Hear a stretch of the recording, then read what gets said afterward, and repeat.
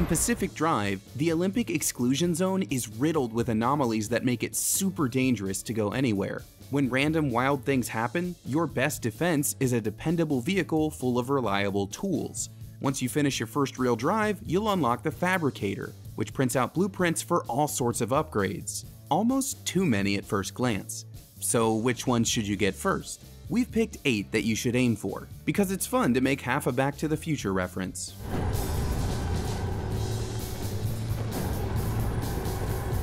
We'll start with the side rack, found under the expansion rack tab. Note that you'll need to research the steel sheet in the refine tab as well. There are a few prerequisites like that on this list. With side racks, you'll be able to mount all sorts of things to the rear side windows of your car. This will be a big help for many of the upgrades in the game, not just the ones we're recommending here. The next of which is side storage, found under the car storage tab. Pacific Drive is driven by its crafting system, which means you'll need to gather and store a ton of resources. Side storage, as the name implies, will help. You'll probably run out of free space in your very first run. We definitely did. With this upgrade, you'll be able to bring back a bunch more goodies from out in the field. Our next pick goes hand in hand with that, the Hand-Vac, found under the Survival Tools tab. You can probably already guess what it does. Busting up wrecked cars and other objects grants resources, but they always scatter on the ground. This handy little tool can suck them right up, which means you get to skip pressing the button for every individual item.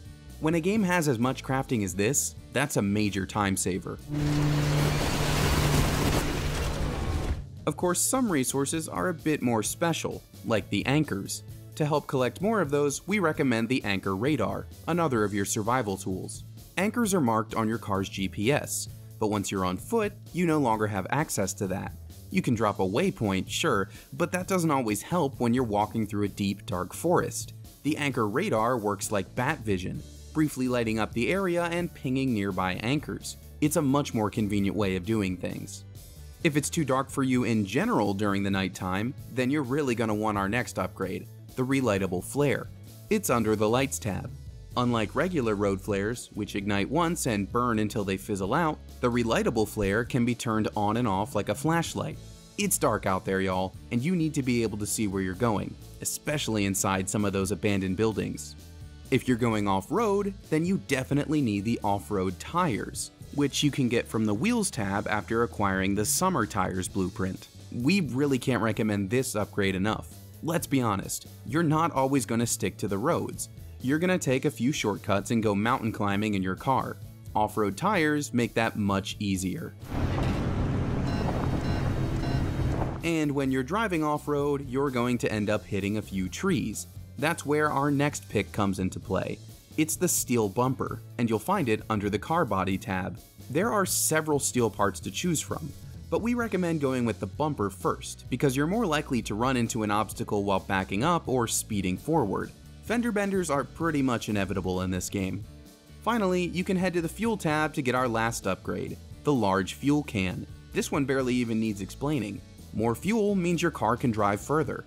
Truthfully, you aren't going to need to fuel up all that often in the early parts of the game, and you can always top off your starting gas can inside Oppie's garage. However, you can't put a price on the peace of mind you'll get from having even more extra gas ready to go.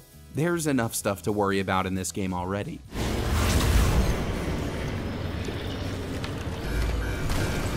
And those are our picks for the first upgrades you should grab in Pacific Drive. These ought to make your trip through the Exclusion Zone just a little more safe and secure. Drive on over to IGN for more.